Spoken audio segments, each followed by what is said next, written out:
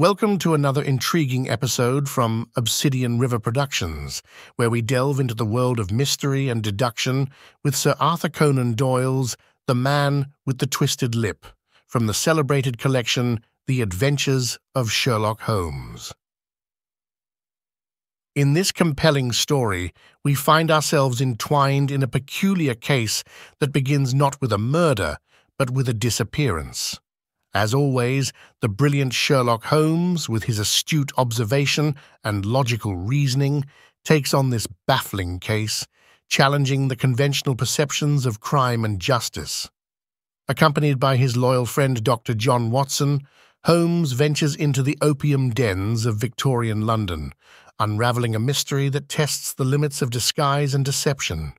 Join us as we step into this captivating world where nothing is as it seems, and the answers lie just beneath the surface. Stay tuned as we uncover the twists and turns of this classic detective story. Remember to subscribe to our channel for more mesmerizing narrations and hit the bell icon to stay updated with our latest releases. Let's embark on this adventure together. The Man with the Twisted Lip. Isa Whitney, brother of the late Elias Whitney D.D., principal of the Theological College of St. George's S., was much addicted to opium. The habit grew upon him, as I understand, from some foolish freak when he was at college. For having read De Quincey's description of his dreams and sensations, he had drenched his tobacco with laudanum in an attempt to produce the same effects. He found, as so many more have done, that the practice is easier to attain than to get rid of, and for many years he continued to be a slave to the drug, an object of mingled horror and pity to his friends and relatives. I can see him now, with yellow, pasty face, drooping lids and pinpoint pupils, all huddled in a chair, the wreck and ruin of a noble man. One night, it was in June, '89, there came a ring to my bell, about the hour when a man gives his first yawn and glances at the clock. I sat up in my chair, and my wife laid her needlework down in her lap and made a little face of disappointment. "A patient," said she. "You'll have to go out." I groaned, for I was newly come back from a weary day. We heard the door open, a few hurried words, and then quick steps upon the linoleum. Our own door flew open, and a lady, clad in some dark-colored stuff with a black veil, entered the room. "You will excuse my calling so late," she began, and then, suddenly losing her self-control, she ran forward, threw her arms about my wife's neck, and sobbed upon her shoulder. "Oh, I'm in such trouble," she cried. "I do so want a little help." "Why," said my wife, pulling up her veil, "it is Kate Whitney. How you startled me, Kate. I had not an idea who you were when you came in. I didn't know what to do, so I came straight to you." That was always the way. Folk who were in grief came to my wife like birds to a lighthouse. "It was very sweet of you to come. Now you must have some wine and water and sit here comfortably and tell us all about it. Or should you rather that I sent James off to bed?" "Oh, no. I want the doctor's advice and help too. It's about Isa. He has not been home for 2 days. I am so frightened about him." It was not the first time that she had spoken to us of her husband's trouble, to me as a doctor, to my wife as an old friend and school companion. We soothed and comforted her by such words as we could find. Did she know where her husband was? Was it possible that we could bring him back to her? It seems that it was. She had the surest information that of late he had, when the fit was on him, made use of an opium den in the farthest east of the city. Hitherto his orgies had always been confined to one day, and he had come back, twitching and shattered, in the evening.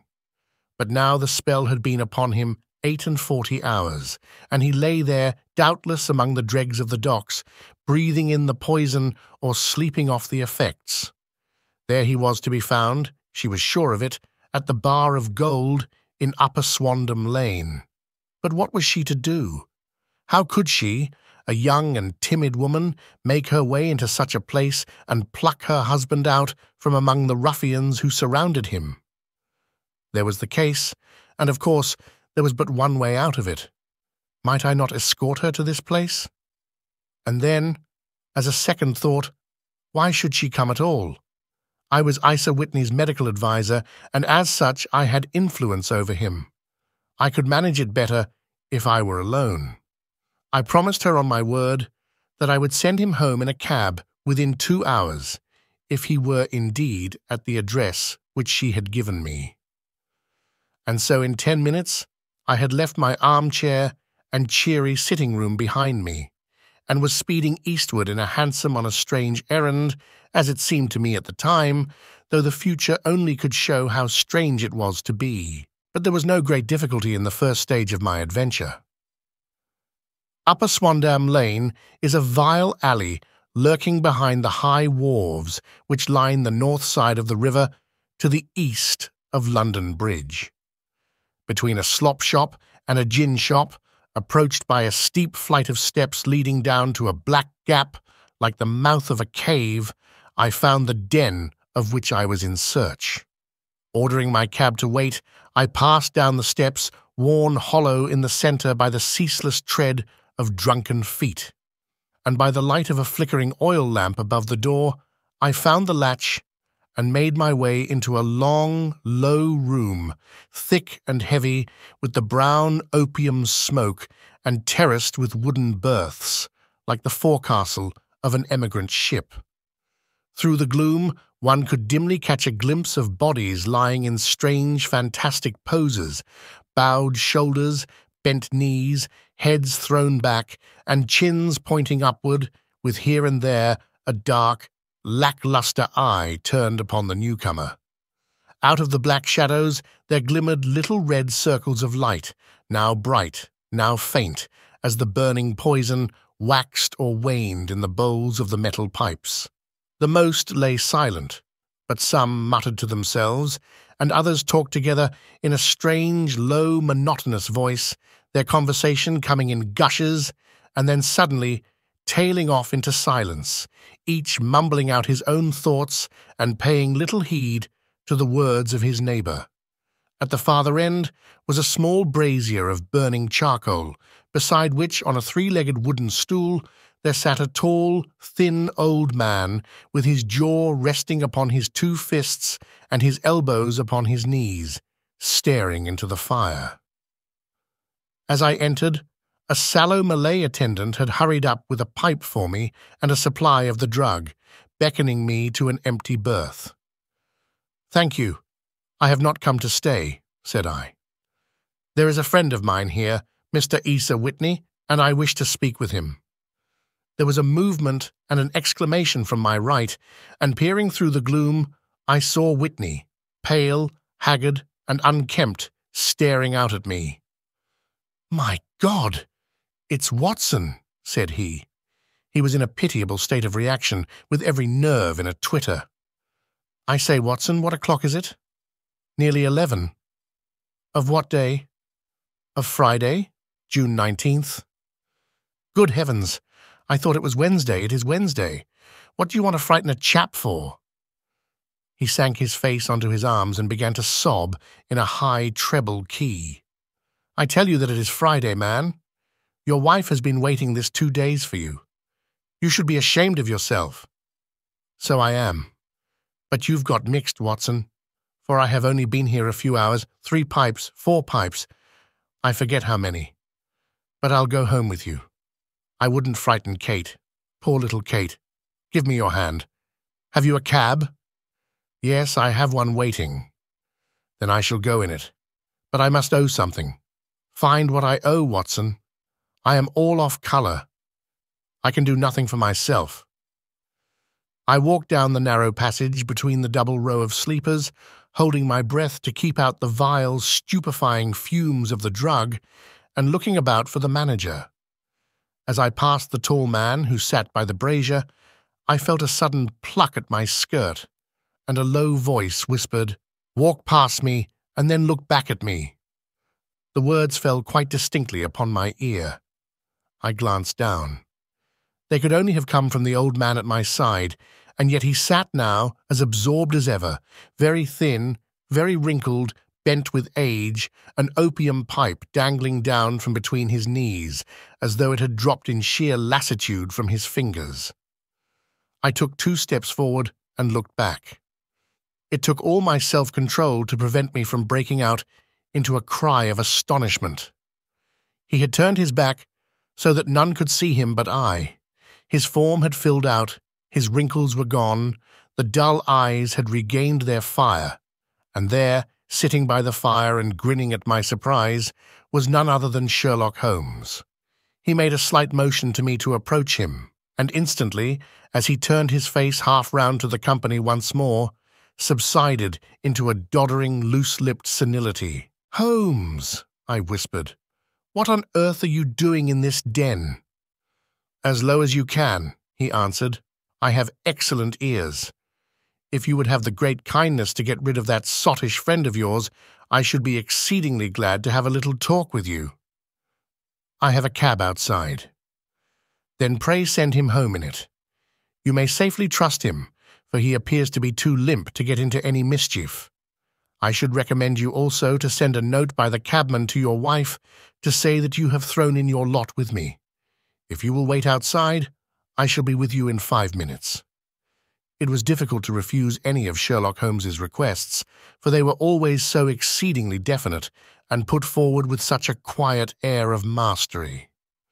I felt, however, that when Whitney was once confined in the cab, my mission was practically accomplished, and for the rest, I could not wish anything better than to be associated with my friend in one of those singular adventures which were the normal condition of his existence. In a few minutes I had written my note, paid Whitney's bill, led him out to the cab, and seen him driven through the darkness. In a very short time, a decrepit figure had emerged from the opium den, and I was walking down the street with Sherlock Holmes. For 2 streets he shuffled along with a bent back and an uncertain foot. Then, glancing quickly round, he straightened himself out and burst into a hearty fit of laughter. "I suppose, Watson," said he, "that you imagine that I have added opium smoking to cocaine injections and all the other little weaknesses on which you have favoured me with your medical views. I was certainly surprised to find you there, but not more so than I to find you. I came to find a friend, and I to find an enemy." "An enemy?" "Yes, one of my natural enemies, or shall I say my natural prey. Briefly, Watson, I'm in the midst of a very remarkable inquiry, and I have hoped to find a clue in the incoherent ramblings of these sots, as I have done before now. Had I been recognized in that den, my life would not have been worth an hour's purchase, for I have used it before now for my own purposes, and the rascally lascar who runs it has sworn to have vengeance upon me. There is a trapdoor at the back of that building, near the corner of Paul's Wharf, which could tell some strange tales of what has passed through it upon the moonless nights." "What? You do not mean bodies?" "Aye, bodies, Watson. We should be rich men if we had pound 1,000 for every poor devil who has been done to death in that den. It is the vilest murder trap on the whole riverside, and I fear that Neville St. Clair has entered it never to leave it more. But our trap should be here." He put his 2 forefingers between his teeth and whistled shrilly, a signal which was answered by a similar whistle from the distance, followed shortly by the rattle of wheels and the clink of horses' hooves. "Now, Watson," said Holmes, as a tall dog-cart dashed up through the gloom, throwing out 2 golden tunnels of yellow light from its side lanterns. "You'll come with me, won't you?" "If I can be of use." "Oh, a trusty comrade is always of use, and a chronicler still more so. My room at the Cedars is a double-bedded one." "The Cedars?" "Yes, that is Mr. St. Clair's house. I am staying there while I conduct the inquiry." "Where is it, then?" "Near Lee, in Kent. We have a 7-mile drive before us." "But I am all in the dark." "Of course you are. You'll know all about it presently. Jump up here." "All right, John. We shall not need you. Here's £0.50. Look out for me tomorrow about 11. Give her head. So long, then." He flicked the horse with his whip, and we dashed away through the endless succession of sombre and deserted streets, which widened gradually until we were flying across a broad, balustraded bridge with the murky river flowing sluggishly beneath us. Beyond lay another dull wilderness of bricks and mortar, its silence broken only by the heavy regular footfall of the policeman or the songs and shouts of some belated party of revellers. A dull wrack was drifting slowly across the sky, and a star or two twinkled dimly here and there through the rifts of the clouds. Holmes drove in silence, with his head sunk upon his breast, and the air of a man who is lost in thought, while I sat beside him, curious to learn what this new quest might be, which seemed to tax his powers so sorely, and yet afraid to break in upon the current of his thoughts. We had driven several miles, and were beginning to get to the fringe of the belt of suburban villas, when he shook himself, shrugged his shoulders, and lit up his pipe with the air of a man who has satisfied himself that he is acting for the best. "You have a grand gift of silence, Watson," said he. "It makes you quite invaluable as a companion. 'Pon my word, it is a great thing for me to have someone to talk to, for my own thoughts are not over-pleasant. I was wondering what I should say to this dear little woman tonight when she meets me at the door. You forget that I know nothing about it. I shall just have time to tell you the facts of the case before we get to Lee. It seems absurdly simple, and yet somehow I can get nothing to go upon. There's plenty of thread, no doubt, but I can't get the end of it into my hand. Now, I'll state the case clearly and concisely to you, Watson, and maybe you can see a spark where all is dark to me. Proceed, then. Some years ago, to be definite, in May 1884, there came to Lee a gentleman, Neville St. Clair by name, who appeared to have plenty of money. He took a large villa, laid out the grounds very nicely, and lived generally in good style. By degrees he made friends in the neighbourhood, and in 1887 he married the daughter of a local brewer, by whom he now has 2 children. He had no occupation, but was interested in several companies, and went into town as a rule in the morning, returning by the 5:14 from Cannon Street every night. Mr. St. Clair is now 37 years of age, is a man of temperate habits, a good husband, a very affectionate father, and a man who is popular with all who know him. I may add that his whole debts at the present moment, as far as we have been able to ascertain, amount to £8810s, while he has £220 standing to his credit in the Capital and Counties Bank. There is no reason, therefore, to think that money troubles have been weighing upon his mind. Last Monday, Mr. Neville St. Clair went into town rather earlier than usual, remarking before he started that he had 2 important commissions to perform, and that he would bring his little boy home a box of bricks. Now, by the merest chance, his wife received a telegram upon this same Monday, very shortly after his departure, to the effect that a small parcel of considerable value, which she had been expecting, was waiting for her at the offices of the Aberdeen Shipping Company. Now, if you are well up in your London, you will know that the office of the company is in Fresno Street, which branches out of Upper Swandam Lane, where you found me tonight. Mrs. St. Clair had her lunch, started for the city, did some shopping, proceeded to the company's office, got her packet, and found herself at exactly 4:35 walking through Swandam Lane on her way back to the station. Have you followed me so far? It is very clear. If you remember, Monday was an exceedingly hot day, and Mrs. St. Clair walked slowly, glancing about in the hope of seeing a cab, as she did not like the neighbourhood in which she found herself. While she was walking in this way down Swandam Lane, she suddenly heard an ejaculation or cry, and was struck cold to see her husband looking down at her and, as it seemed to her, beckoning to her from a second-floor window.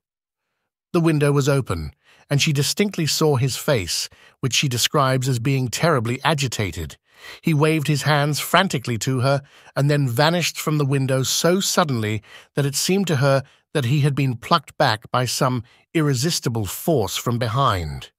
One singular point which struck her quick, feminine eye was that although he wore some dark coat, such as he had started to town in, he had on neither collar nor necktie. Convinced that something was amiss with him, she rushed down the steps, for the house was none other than the opium den in which you found me tonight, and running through the front room, she attempted to ascend the stairs which led to the first floor. At the foot of the stairs, however, she met this Lascar scoundrel of whom I have spoken, who thrust her back, and aided by a Dane who acts as assistant there, pushed her out into the street. Filled with the most maddening doubts and fears, she rushed down the lane and, by rare good fortune, met in Fresno Street a number of constables with an inspector, all on their way to their beat. The inspector and 2 men accompanied her back, and in spite of the continued resistance of the proprietor, they made their way to the room in which Mr. St. Clair had last been seen. There was no sign of him there. In fact, in the whole of that floor, there was no one to be found save a crippled wretch of hideous aspect who, it seems, made his home there. Both he and the Lascar stoutly swore that no one else had been in the front room during the afternoon. So determined was their denial that the inspector was staggered and had almost come to believe that Mrs. St. Clair had been deluded when, with a cry, she sprang at a small deal box which lay upon the table and tore the lid from it. Out there fell a cascade of children's bricks. It was the toy which he had promised to bring home. This discovery and the evident confusion which the cripple showed made the inspector realize that the matter was serious. The rooms were carefully examined, and results all pointed to an abominable crime. The front room was plainly furnished as a sitting room and led into a small bedroom which looked out upon the back of one of the wharves. Between the wharf and the bedroom window is a narrow strip, which is dry at low tide, but is covered at high tide with at least 4.5 feet of water. The bedroom window was a broad one and opened from below. On examination, traces of blood were to be seen upon the window sill, and several scattered drops were visible upon the wooden floor of the bedroom. Thrust away behind a curtain in the front room were all the clothes of Mr. Neville St. Clair, with the exception of his coat, his boots, his socks, his hat, and his watch. All were there. There were no signs of violence upon any of these garments, and there were no other traces of Mr. Neville St. Clair. Out of the window he must apparently have gone, for no other exit could be discovered, and the ominous bloodstains upon the sill gave little promise that he could save himself by swimming, for the tide was at its very highest at the moment of the tragedy. And now, as to the villains who seemed to be immediately implicated in the matter. The Lascar was known to be a man of the vilest antecedents, but as, by Mrs. St. Clair's story, he was known to have been at the foot of the stair within a very few seconds of her husband's appearance at the window, he could hardly have been more than an accessory to the crime. His defense was one of absolute ignorance, and he protested that he had no knowledge as to the doings of Hugh Boone, his lodger, and that he could not account in any way for the presence of the missing gentleman's clothes. So much for the Lascar manager. Now, for the sinister cripple who lives upon the second floor of the opium den, and who was certainly the last human being whose eyes rested upon Neville St. Clair.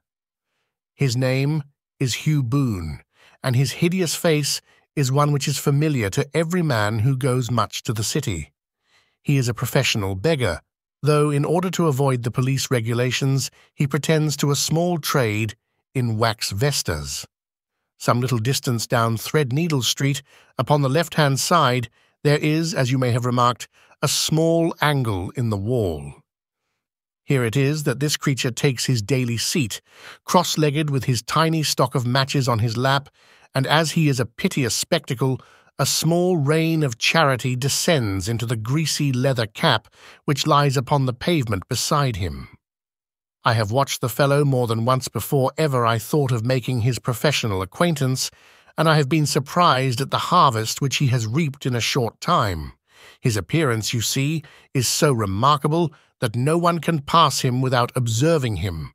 A shock of orange hair, a pale face disfigured by a horrible scar, which, by its contraction, has turned up the outer edge of his upper lip, a bulldog chin, and a pair of very penetrating dark eyes, which present a singular contrast to the colour of his hair, all mark him out from amid the common crowd of mendicants.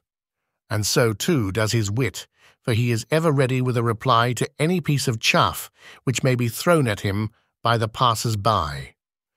This is the man whom we now learn to have been the lodger at the opium den, and to have been the last man to see the gentleman of whom we are in quest. But a cripple, said I. What could he have done single-handed against a man in the prime of life? He is a cripple in the sense that he walks with a limp, but in other respects he appears to be a powerful and well-nurtured man. Surely your medical experience would tell you, Watson, that weakness in one limb is often compensated for by exceptional strength in the others. Pray continue your narrative. Mrs. St. Clair had fainted at the sight of the blood upon the window, and she was escorted home in a cab by the police, as her presence could be of no help to them in their investigations. Inspector Barton, who had charge of the case, made a very careful examination of the premises, but without finding anything which threw any light upon the matter. One mistake had been made in not arresting Boone instantly, as he was allowed some few minutes during which he might have communicated with his friend the Lascar, but this fault was soon remedied, and he was seized and searched, without anything being found which could incriminate him. There were, it is true, some blood-stains upon his right shirt sleeve, but he pointed to his ring finger, which had been cut near the nail, and explained that the bleeding came from there, adding that he had been to the window not long before, and that the stains which had been observed there came doubtless from the same source. He denied strenuously having ever seen Mr. Neville St. Clair, and swore that the presence of the clothes in his room was as much a mystery to him as to the police. As to Mrs. St. Clair's assertion that she had actually seen her husband at the window, he declared that she must have been either mad or dreaming. He was removed, loudly protesting, to the police station, while the inspector remained upon the premises in the hope that the ebbing tide might afford some fresh clue. And it did, though they hardly found upon the mudbank what they had feared to find. It was Neville St. Clair's coat, and not Neville St. Clair, which lay uncovered as the tide receded. And what do you think they found in the pockets? I cannot imagine. No, I don't think you would guess. Every pocket stuffed with pennies and halfpennies, 421 pennies, and 270 halfpennies. It was no wonder that it had not been swept away by the tide. But a human body is a different matter. There is a fierce eddy between the wharf and the house. It seemed likely enough that the weighted coat had remained when the stripped body had been sucked away into the river. But I understand that all the other clothes were found in the room. Would the body be dressed in a coat alone? No, sir, but the facts might be met speciously enough. Suppose that this man Boone had thrust Neville St. Clair through the window, there is no human eye which could have seen the deed. What would he do then? It would, of course, instantly strike him that he must get rid of the telltale garments. He would seize the coat then, and be in the act of throwing it out, when it would occur to him that it would swim and not sink. He has little time, for he has heard the scuffle downstairs when the wife tried to force her way up, and perhaps he has already heard from his Lascar confederate that the police are hurrying up the street. There is not an instant to be lost. He rushes to some secret hoard, where he has accumulated the fruits of his beggary, and he stuffs all the coins upon which he can lay his hands into the pockets to make sure of the coat's sinking. He throws it out, and would have done the same with the other garments had not he heard the rush of steps below, and only just had time to close the window when the police appeared. It certainly sounds feasible. Well, we will take it as a working hypothesis for want of a better. Boone, as I have told you, was arrested and taken to the station, but it could not be shown that there had ever before been anything against him. He had for years been known as a professional beggar, but his life appeared to have been a very quiet and innocent one. There the matter stands at present, and the questions which have to be solved, what Neville St. Clair was doing in the opium den, what happened to him when there, where is he now, and what Hugh Boone had to do with his disappearance, are all as far from a solution as ever. I confess that I cannot recall any case within my experience which looked at the first glance so simple and yet which presented such difficulties. While Sherlock Holmes had been detailing this singular series of events, we had been whirling through the outskirts of the great town until the last straggling houses had been left behind, and we rattled along with a country hedge upon either side of us. Just as he finished, however, we drove through 2 scattered villages, where a few lights still glimmered in the windows. "We're on the outskirts of Lee," said my companion. "We have touched on 3 English counties in our short drive, starting in Middlesex, passing over an angle of Surrey, and ending in Kent. See that light among the trees? That is the Cedars, and beside that lamp sits a woman whose anxious ears have already, I have little doubt, caught the clink of our horses' feet." "But why are you not conducting the case from Baker Street?" I asked. "Because there are many inquiries which must be made out here. Mrs. St. Clair has most kindly put 2 rooms at my disposal, and you may rest assured that she will have nothing but a welcome for my friend and colleague. I hate to meet her, Watson, when I have no news of her husband. Here we are. Whoa there, whoa!" We had pulled up in front of a large villa which stood within its own grounds. A stable boy had run out to the horse's head, and springing down, I followed Holmes up the small, winding gravel drive which led to the house. As we approached, the door flew open, and a little blonde woman stood in the opening, clad in some sort of light mousseline de soie, with a touch of fluffy pink chiffon at her neck and wrists. She stood with her figure outlined against the flood of light, one hand upon the door, one half raised in her eagerness, her body slightly bent, her head and face protruded with eager eyes and parted lips, a standing question. "Well?" she cried. "Well?" And then, seeing that there were 2 of us, she gave a cry of hope, which sank into a groan as she saw that my companion shook his head and shrugged his shoulders. "No good news? None? No bad?" "No. Thank God for that. But come in. You must be weary, for you have had a long day. This is my friend, Dr. Watson. He has been of most vital use to me in several of my cases, and a lucky chance has made it possible for me to bring him out and associate him with this investigation." "I am delighted to see you," said she, pressing my hand warmly. "You will, I am sure, forgive anything that may be wanting in our arrangements when you consider the blow which has come so suddenly upon us." "My dear madam," said I am an old campaigner, and if I were not, I can very well see that no apology is needed. If I can be of any assistance, either to you or to my friend here, I shall be indeed happy." "Now, Mr. Sherlock Holmes," said the lady as we entered a well-lit dining-room, upon the table of which a cold supper had been laid out, "I should very much like to ask you 1 or 2 plain questions, to which I beg that you will give a plain answer." "Certainly, madam." "Do not trouble about my feelings. I am not hysterical nor given to fainting. I simply wish to hear your real opinion." "Upon what point? In your heart of hearts, do you think that Neville is alive?" Sherlock Holmes seemed to be embarrassed by the question. "Frankly now," she repeated, standing upon the rug and looking keenly down at him as he leaned back in a basket chair. "Frankly then, madam, I do not." "You think that he is dead?" "I do." "Murdered?" "I don't say that, perhaps." "And on what day did he meet his death?" "On Monday." Then perhaps, Mr. Holmes, you will be good enough to explain how it is that I have received a letter from him today."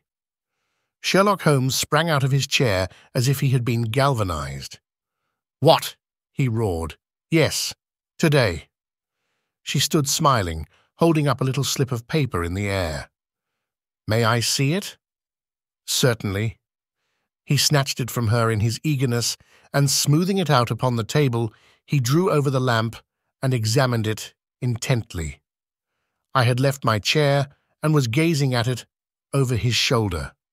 The envelope was a very coarse one and was stamped with the Gravesend postmark and with the date of that very day, or rather of the day before, for it was considerably after midnight. "Coarse writing," murmured Holmes. "Surely this is not your husband's writing, madam?" "No, but the enclosure is. I perceive also that whoever addressed the envelope had to go and inquire as to the address." "How can you tell that?" "The name, you see, is in perfectly black ink, which has dried itself. The rest is of the greyish colour, which shows that blotting paper has been used.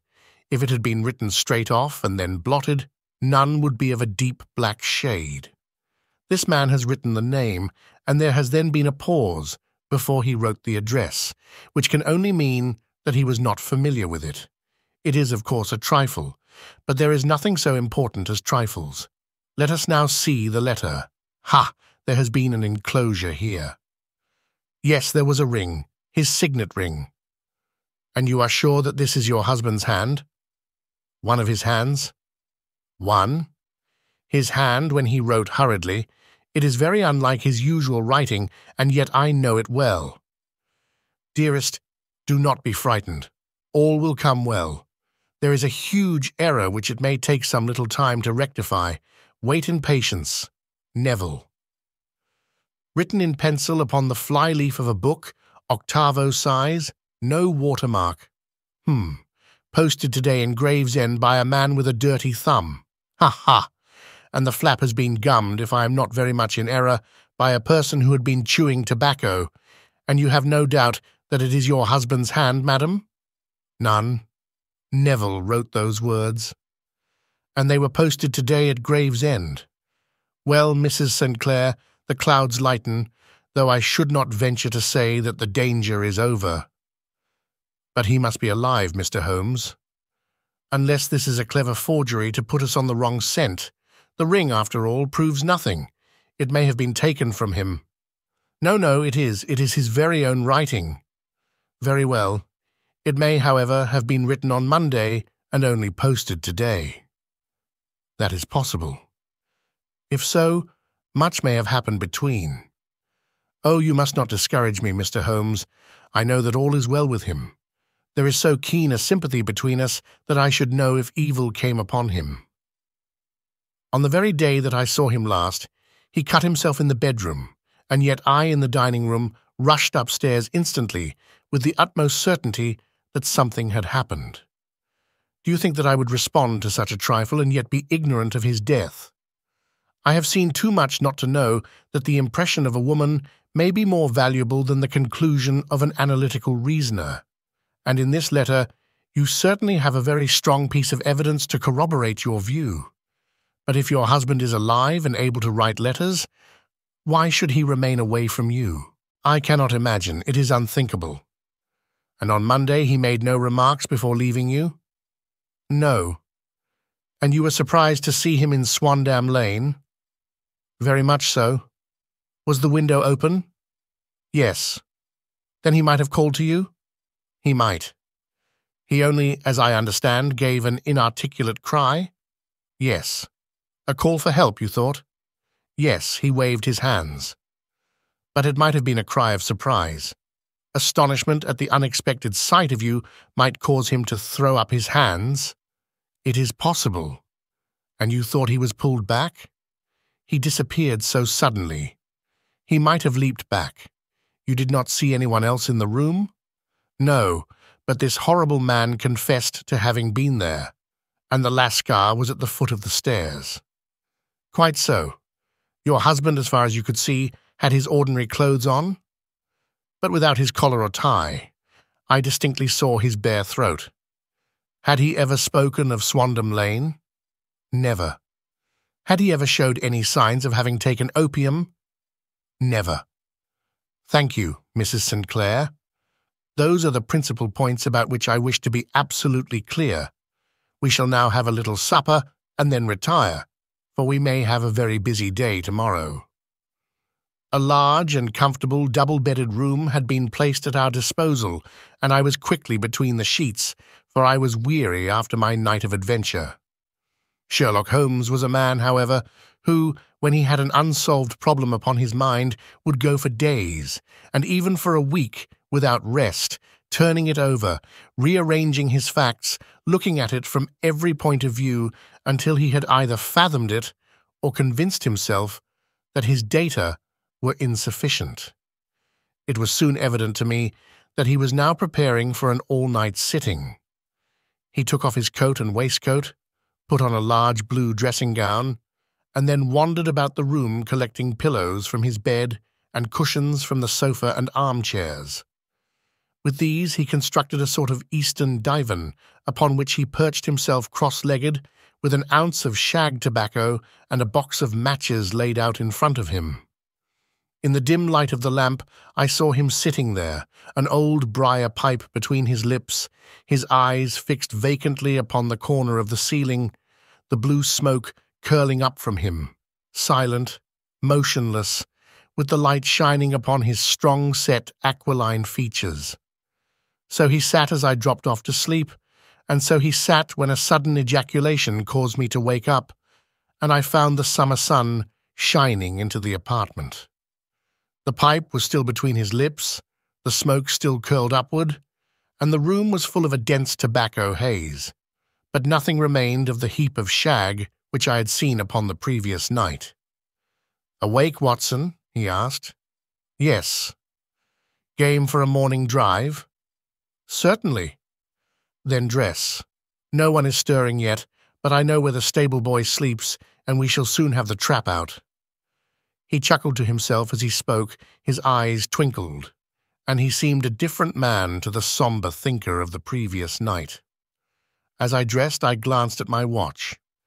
It was no wonder that no one was stirring. It was 25 minutes past 4. I had hardly finished when Holmes returned with the news that the boy was putting in the horse. "I want to test a little theory of mine," said he, pulling on his boots. "I think, Watson, that you are now standing in the presence of one of the most absolute fools in Europe. I deserve to be kicked from here to Charing Cross, but I think I have the key of the affair now." "And where is it?" I asked, smiling. "In the bathroom," he answered. "Oh, yes, I'm not joking," he continued, seeing my look of incredulity. "I have just been there, and I have taken it out, and I have got it in this Gladstone bag. Come on, my boy, and we shall see whether it will not fit the lock." We made our way downstairs as quietly as possible and out into the bright morning sunshine. In the road stood our horse and trap, with the half-clad stable boy waiting at the head. We both sprang in, and away we dashed down the London road. A few country carts were stirring, bearing in vegetables to the metropolis, but the lines of villas on either side were as silent and lifeless as some city in a dream. "It has been in some points a singular case," said Holmes, flicking the horse on into a gallop.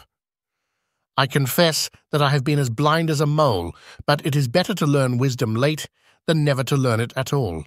In town, the earliest risers were just beginning to look sleepily from their windows as we drove through the streets of the Surrey side. Passing down the Waterloo Bridge Road, we crossed over the river and, dashing up Wellington Street, wheeled sharply to the right and found ourselves in Bow Street. Sherlock Holmes was well known to the force, and the two constables at the door saluted him.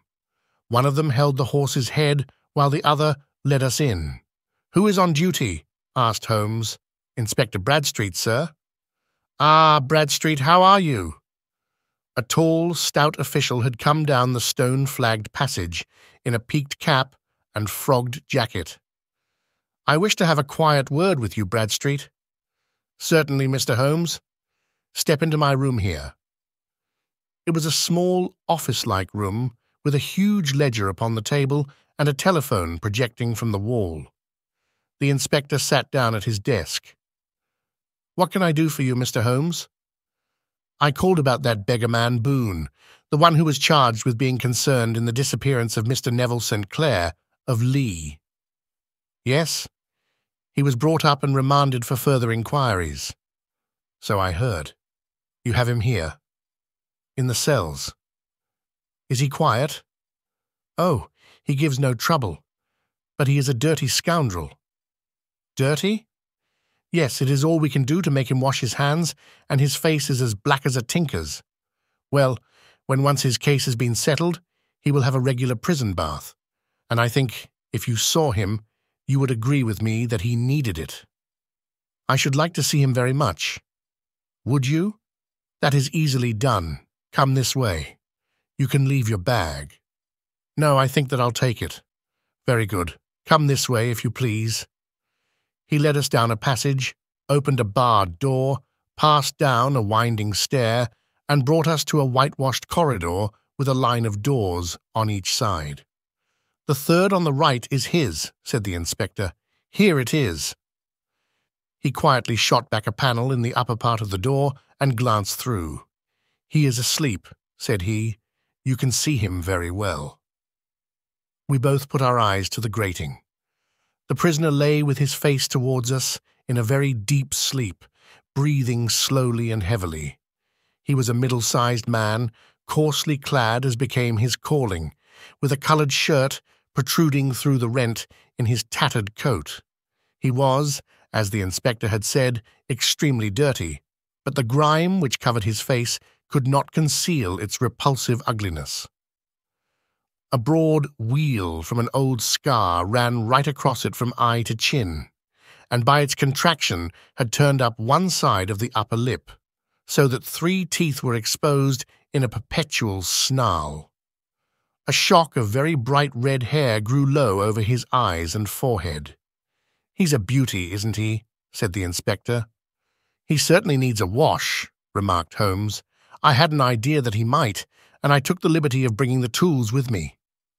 He opened the Gladstone bag as he spoke and took out, to my astonishment, a very large bath sponge. "Hey! Hey! You are a funny one," chuckled the inspector. "Now, if you will have the great goodness to open that door very quietly, we will soon make him cut a much more respectable figure." "Well, I don't know why not," said the inspector. "He doesn't look a credit to the Bow Street cells, does he?" He slipped his key into the lock, and we all very quietly entered the cell. The sleeper half turned and then settled down once more into a deep slumber.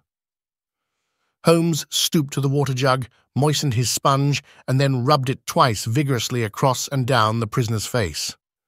"Let me introduce you," he shouted, "to Mr. Neville St. Clair of Lee, in the county of Kent." Never in my life have I seen such a sight. The man's face peeled off under the sponge like the bark from a tree. Gone was the coarse brown tint. Gone, too, was the horrid scar which had seamed it across, and the twisted lip which had given the repulsive sneer to the face.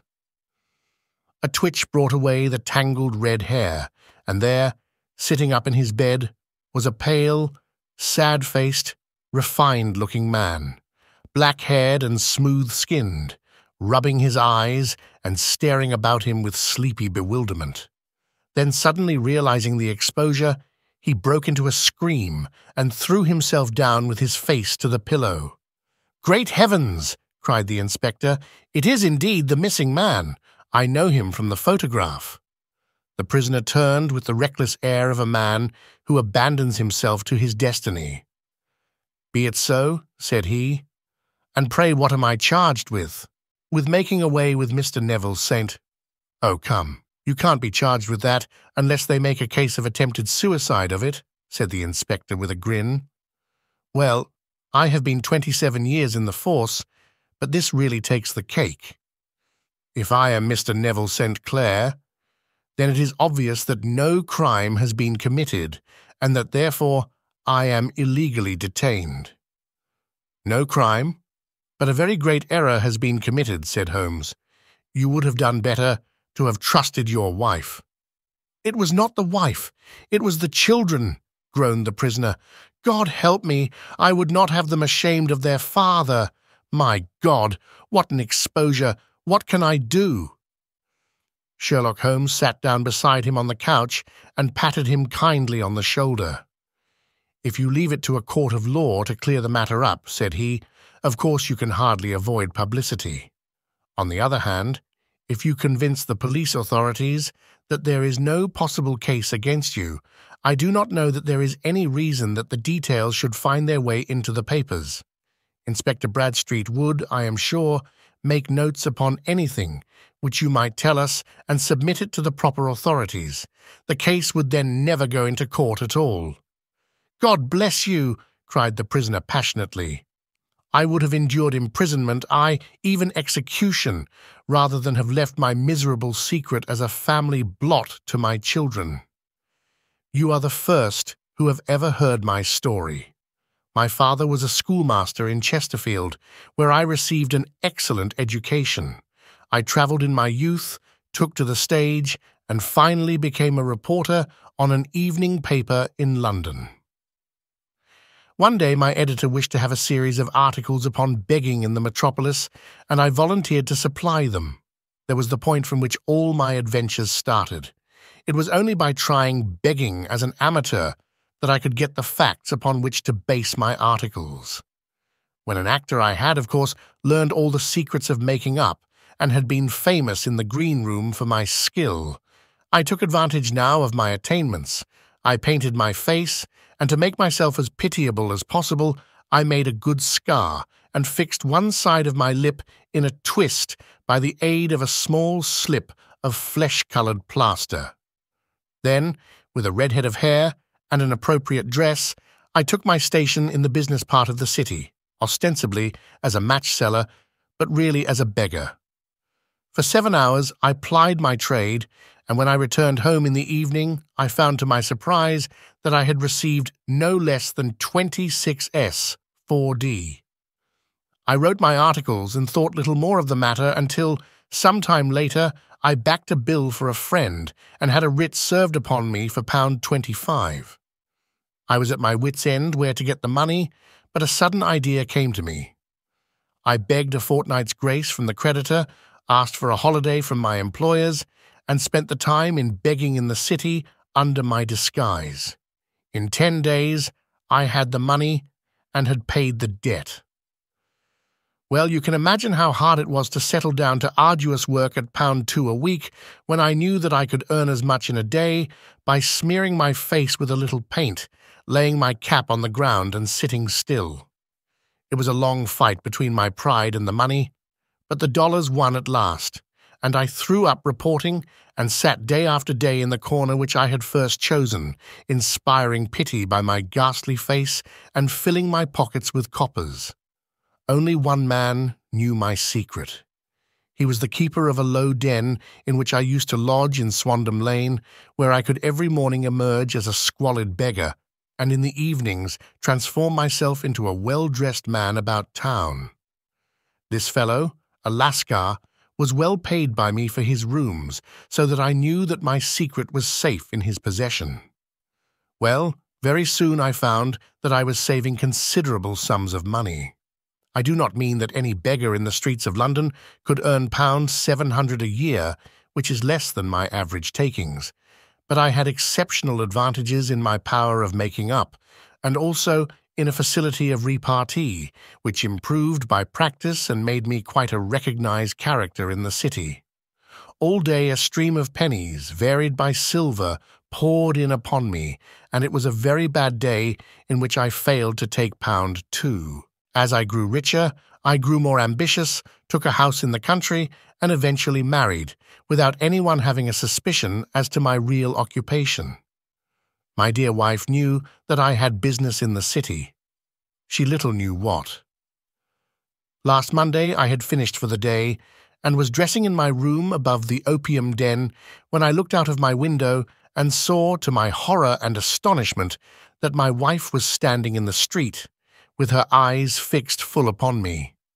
I gave a cry of surprise, threw up my arms to cover my face, and rushing to my confidant, the Lascar, entreated him to prevent anyone from coming up to me.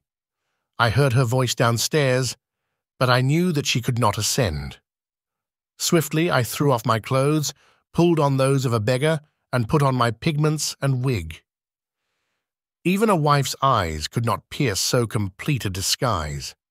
But then it occurred to me that there might be a search in the room, and that the clothes might betray me. I threw open the window, reopening by my violence a small cut which I had inflicted upon myself in the bedroom that morning. Then I seized my coat, which was weighted by the coppers, which I had just transferred to it, from the leather bag in which I carried my takings. I hurled it out of the window, and it disappeared into the Thames. The other clothes would have followed, but at that moment there was a rush of constables up the stair, and a few minutes after I found, rather I confess, to my relief, that instead of being identified as Mr. Neville St. Clair, I was arrested as his murderer. I do not know that there is anything else for me to explain.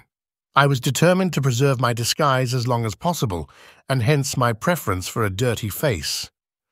Knowing that my wife would be terribly anxious, I slipped off my ring and confided it to the Lascar at a moment when no constable was watching me, together with a hurried scrawl telling her that she had no cause to fear.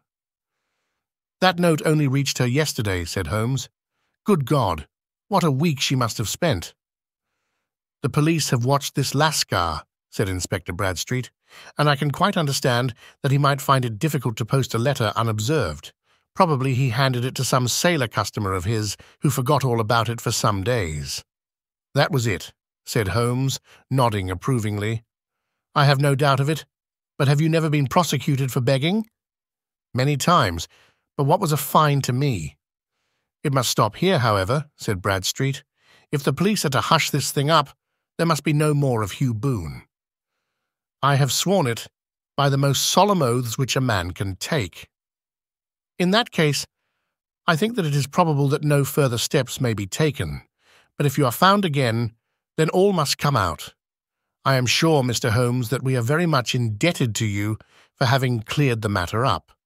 I wish I knew how you reach your results." "I reached this one," said my friend, "by sitting upon 5 pillows and consuming an ounce of shag. I think, Watson, that if we drive to Baker Street, we shall just be in time for breakfast. Thank you for joining us on this riveting journey through The Man with the Twisted Lip, a classic tale from The Adventures of Sherlock Holmes. We hope you were as captivated by the twists and turns of this mystery as we were in bringing it to you. If you enjoyed this story, please consider subscribing to Obsidian River Productions for more enthralling tales from the world of literature. Don't forget to like and share this video to help us grow our community of literature enthusiasts. For an exclusive, ad-free experience and to receive a complimentary full-length audiobook from our catalog, sign up for our newsletter at obsidianriver.com/newsletter. Your support and engagement mean the world to us. Until our next literary adventure, keep the mystery alive.